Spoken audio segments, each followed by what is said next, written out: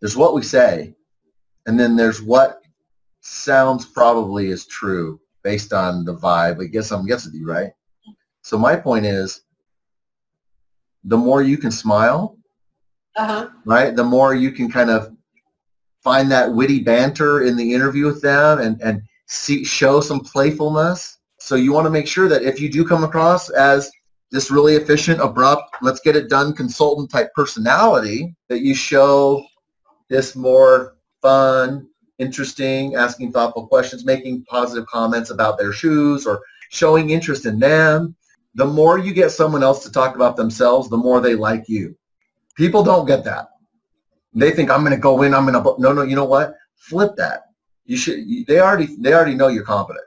They already know that you're qualified. At this stage of the interview, it's all about, do they like you?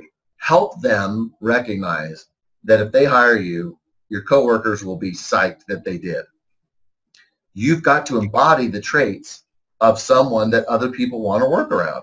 Efficiency, directness is wonderful as long as it's tactful. Tact is key. Use the word tact.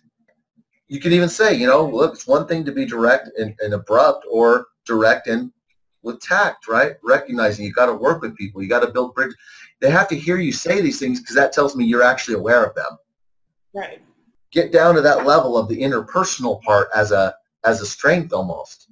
Mm-hmm. So that's important to me, is that how you act, interact, whether you smile, whether you laugh, or if you're being too serious, that can actually play a much greater role in whether they want to move forward with you and hire you, more than you nailing the question that we just role played, right? Right. Perfectly. It's actually not as much about that as much as it is just this. Okay. Yeah, just. So now go in to show Jennifer, Jen, right? Show that, where they go, she'd be fun. She'd be great to work on, right? You could count on her. You could trust her. She's competent, all that. She'd be fun to have a beer with, that kind of thing, right? I like her.